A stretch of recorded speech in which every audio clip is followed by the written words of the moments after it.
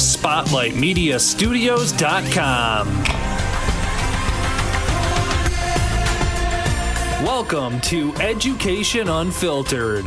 Here is Mary Stucco. Hello, this is Mary Stucco with Education Unfiltered, where we talk all things higher ed.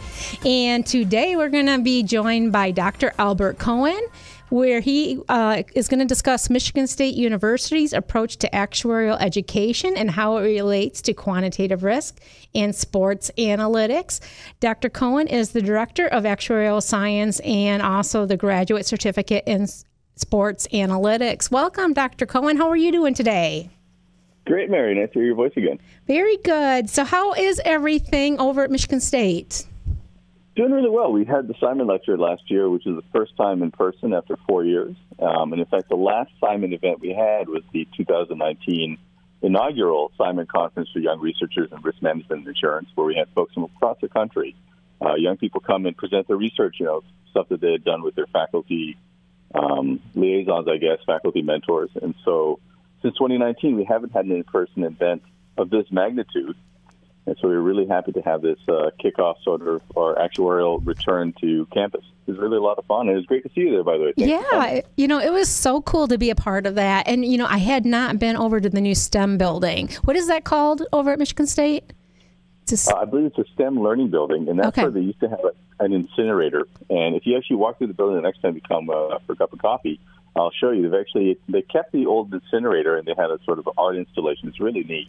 Well, I went through it. It almost looked like it was like a Van Gogh art exhibit inside of it, because I did poke around and look at it. It was really sweet in there.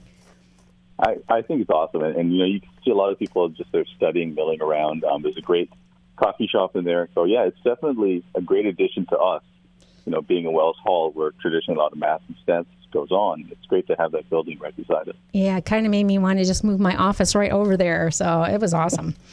I don't think Michigan State will mind. No, of course. They've got lots of room. So tell me a little bit about, you are the Director of Actuarial Science and also the Director of the Graduate Certificate in Sports Analytics. So do you want to give us a little history about that? And then what exactly does that mean? Well, thank you. I appreciate it. So I'd be delighted to, by the way. So back in the early 2000s, there was a specialization in actuarial science that was formed, basically due to student demand. There was a student club, a lot of companies here in the mid-Michigan area, obviously, in the insurance field that were hiring. And so the specialization came up. And in the late 2000s, I was here as a postdoc, and then there were sort of feelings brewing that maybe we should make this into a major. And that's what I was brought on to do, is to build the version 1.0 of Actuarial Science major at MSU. And we're very responsive to industry. One of the big things that we did is we had this course called Math 491B developed, which is essentially teaching kids that are really intelligent and good technically, but how do we get them to work in a group, and how do we get them to communicate these technical ideas to a non-technical audience? So Math 491B has sort of been our North Star, essentially. How do we get students that are out there into the industry that are battle-tested even before they leave Michigan State? Mm-hmm. And so for the last 10 years, that's sort of been our guiding principle, which is meet with our board, get feedback, treasure our alumni and our current students at the same time. We want everybody to come back and understand they're part of the keystone that each generation that leaves here, that they've set for the next generation. So we have a lot of alumni coming back, and we have a very active student club. But then in the mid-2010s, I met a student, an engineering student, that turned out to be a hockey player here on campus. And there's a great story I'll tell you the next time we chat. But essentially, he and I, Trevor Neal and I, started within actuarial science, within this Math 491B course, for students that wanted to apply their technical skills in insurance to a new way of thinking about sports analytics. Because we could see that was turning in the industry. It wasn't just Moneyball, but every sport was interested in this. And so we started to get a lot of actuarial students who were coming out and say, look, I do actuarial science, but I'm also really interested in sports analytics. Is there anything I can do? And we'd say, of course, take 491B with us, and we'll give you this experiential undergraduate research course that will take the tools that you've learned already and apply them to just different data sets, because data is data. And if you want to apply it to sports, even better. So recently, we decided that we're also going to take that experiential learning couple it with some of the experience we've had at Michigan State teaching at the graduate level, data science, risk analytics, quantitative risk analytics, and now we've got this new certificate. So I would suggest that what's really unique about Michigan State University's actuarial program is it's actually an incubator for other programs. And I don't think I've seen that before, where we've been given the latitude to just, hey, do neat things. Hey, teach students how to communicate, teach them how to go and present at a company even before they step foot on a company campus. And on top of that, nobody said no when we said, hey, we want to do actuarial approach to sports. Like, okay, go ahead, see what happens. And so Michigan State's been very much, I think, in my opinion, reminiscent of where I got my PhD, which is Carnegie Mellon. In Carnegie Mellon, there are no boundaries between disciplines, very interdisciplinary. And I'm seeing that here, at least. Nobody said no yet. I hope they don't say no. An actuarial approach to cooking or something like that. Maybe that might be too far. But for now, we've got a lot of success. But again, it's students first. If you ever watch any of the videos I've been fortunate to be part of, I always mention it. It's students first. I have the greatest job on earth because it's also the easiest job on earth because we have fantastic students that make my job easy. They're very much enthusiastic about what they do, and they carry our mission forward, which is, work with people, communicate your skills well, and make sure to hire the next generation. For me, a big part of what my job is to encourage folks to hire young people, because I think that's how our society progresses. If we make ample room for the next generation, then I think we're in a better shape than if we don't. So I'm very much a proponent of youth employment, young people employment, hire our students. And so my job is to get them as many job-ready skills as I can before they get to that point. So that's sort of in a nutshell, what we do at MSU. So tell me, you got a lot of irons in the fire. What kind of jobs, when people go through your program, what kind of jobs are they looking for, or what kind of jobs are they finding? And do you see any certain trends going in those areas? That's an excellent question. So, again, when I was a grad student, my training was in quantitative finance. And so I'm an applied mathematician. That's what my degree's in. But, at that time, the early 2000s, the big field at the time was quantitative finance. So going to Wall Street or other sort of wealth management, these kinds of things, but using mathematics to find an optimal wealth allocation strategy or price a financial derivative. Actuaries kind of synthesize that in some of the products that are, you can find now in the market, I would imagine. But I think the students that leave here are different than, obviously, when I was a student. The students that leave here, they're finding jobs from, maybe doing those sort of hybrid finance insurance products, pricing them. They work with underwriters, I would imagine, to figure out what, the market demands of them. But I also see them working more and more using tools from predictive analytics. So can you predict human mortality better? Can you communicate, by the way, this is going to be the theme of our chat, right? Can you communicate, why to regulators, why you need to decrease or increase your reserving or increase your premiums or anything like this? So I think the students that leave here, they're getting jobs working in sort of perhaps entry-level sort of, data analysis, for insurance products, but they're also working, as they progress in their career, in the reporting cycle. They're working, I'm sure, in the sort of development of new products, probably in conjunction with, folks in underwriting. And pretty much whatever the companies demand of them, as they're working with insurance data, whether it's mortality data or property casualty data or anything else related.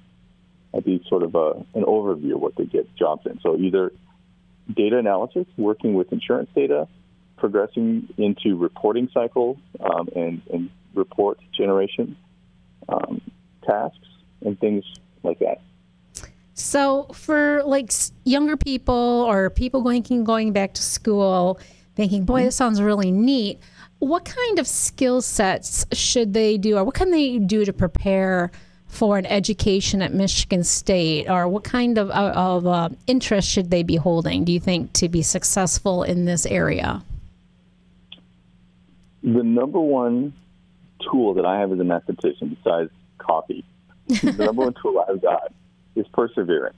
That I'm just curious about something and I will not let it go. Like if I'm curious about something and it's technically defined, it makes my life easier to try to figure out a solution.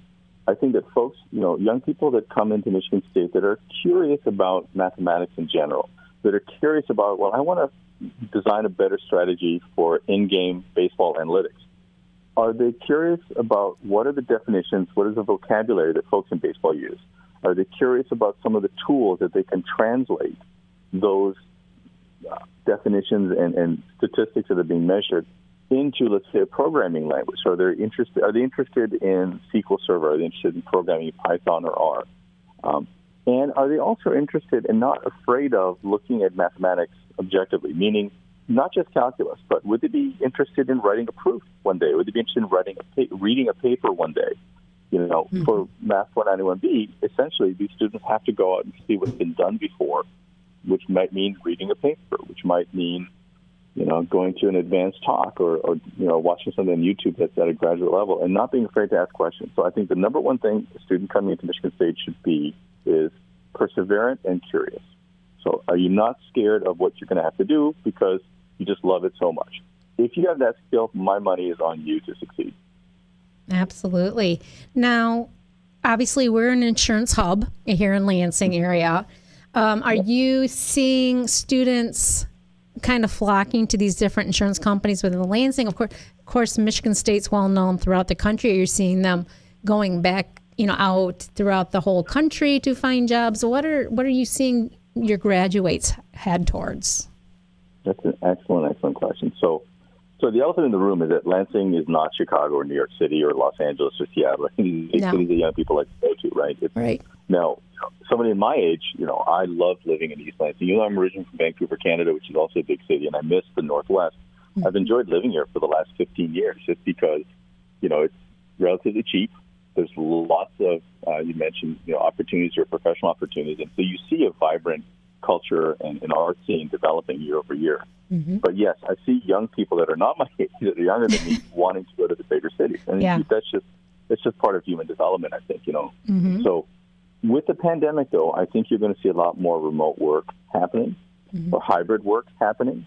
And I hope that develops into a really stronger focus on work-life balance, especially for young people, right? Because on the flip side, when you're entering your career, a lot more is demanded of your time, and you've got the energy to do it. Like in my 40s, Mary, I'm sitting at home, petting my cat, drinking coffee at the end of the day. That's all I can do. I mean, I'm just exhausted. But, I hear you. These young people, you know what I'm saying, right? So, but these young people, they're going out. They want to be part of a vibrancy, and they want to go out to nightclubs. They want to go out to concerts. And I think that's one of the things that you're going to see, hopefully, smaller towns like the Lansing area develop. There's this interesting gentleman when I was at Carnegie Mellon. There's a guy named Richard Florida. And he talked about this, the sort of the creative class, where do young people go to? What are the cities that they go to? And what are some of the things that attract them? So I've been thinking about that a lot. I'm very happy you asked about that because, Lansing is a really great town, I think, to raise a family, or the Lansing area. Mm-hmm. But I think for younger people to attract them, I think some folks that are from mid-Michigan want to stay here. But I think we're also accepting of the fact that we're going to hopefully be a regional powerhouse, continue to be one, which is sending students out to, the Chicago area and Detroit and all these places nearby. And hopefully nationally, too, continue to be a national powerhouse. But, I think to answer your question, I think most students have kind of made up their mind when they leave. It's your case that they're going to the big city or, go back to where their family is. Having said that, I've seen a lot of students that are very interested in staying in Lansing as well. Mm-hmm. But the general trend, I think, is still young people want to go to the bigger cities. Yeah, probably go to the big city and then maybe come back here when they're ready to start their families. You never know.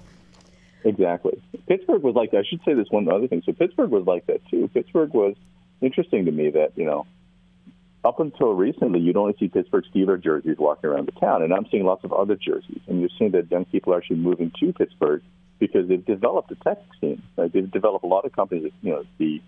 The big tech companies from out in California have come out to Pittsburgh. I mean, that's because Carnegie Mellon and University of Pittsburgh and so on have developed that sort of hub. And I think Michigan State and other schools in Michigan, which I won't name, we're very good at incubating talent and companies. And so I hope that we develop a sort of, research triangle profile, something like that here, where folks stay in this area and there's more startups happening. Because there are some. There's a great incubator on campus, from what I understand. But yes. Yeah, it seems like Michigan State's trying to harbor a little bit more of that incubator atmosphere. So, very good. Yep. And I do want to say one more thing. So I really appreciate what you're doing at Lansing Community College. And I said this to you when we chatted, but, I've always said this, the rising tide, lifts all boats. And I think what Lansing Community College does and what all our local partners, university colleagues do in general is we just make the case for education, that it's for everybody. Education's for everybody. Growing up as a young man, I'm the son of a tool and die maker, very proudly so. Mm-hmm. But that opportunity is available to me because I also went to two-year college in North Vancouver, British Columbia, a place called Capilano College, which is now Capilano University. And, I still remember my first calculus teacher. I just saw him again this summer, and I saw him again a few years ago. It was the last time I was in Vancouver. And I thanked him, right, because he really didn't scare me off math. He saw that I was trying to figure out what I wanted to do with my life. I kind of knew, and I teased my dad, I think he kind of knew too, that I was breaking all his tools in the machine shop, so I was probably not meant to be a tool and die maker. Mm-hmm. And I did like engineering. But because I was at a smaller school, the cost of me not doing engineering after about a semester plus of trying it out was not, fatal to my wallet. I was able to transition into physics and math.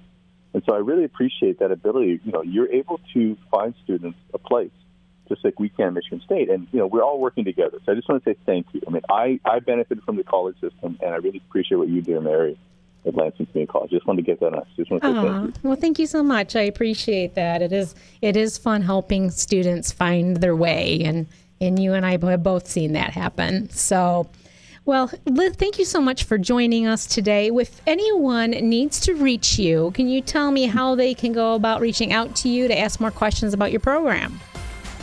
Absolutely. So my personal email address, I will answer my email usually within an hour if I can, is acohen@msu.edu. That's acohen@msu.edu. Our new graduate certificate sports analytics, I can just plug that for a second, is now online. The website is available, and I think it's a little bit longer, so I think you've got that on your website as well, on the podcast site. But yes. Our graduate certificate sports analytics site is already up. We have a fantastic advisor, a gentleman named Brian Chadwick. So if you're interested in actuarial science, quantitative risk analytics, or a new graduate certificate, Brian Chadwick at CHADWICK, Brian Chadwick at the math department. He's available, and his email address is also part of the department website. So by email, by web, we're all available, and I'd love to hear from folks. I mean, I'm here to serve the community, full stop. So please contact me. I will get back to you as soon as I can, I promise. Thank you. Well, that was Dr. Albert Cohen, Michigan State University. We appreciate you being here. This is Mary Stucco with Education Unfiltered. Have a wonderful day.